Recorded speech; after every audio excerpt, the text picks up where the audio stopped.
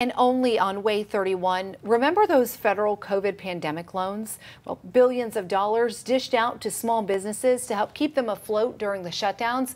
Well, a North Alabama woman now admits she swindled taxpayers out of nearly $150,000 in loans she didn't qualify for.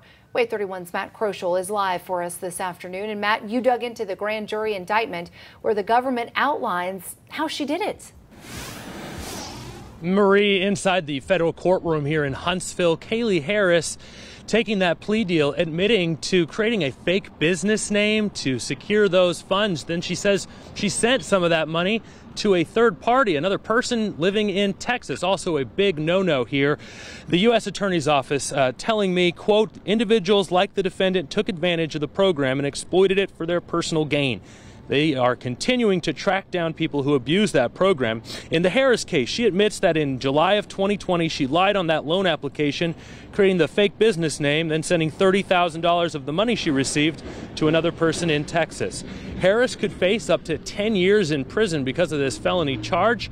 The sentencing will be happening early next year in February, and the judge will have the final say.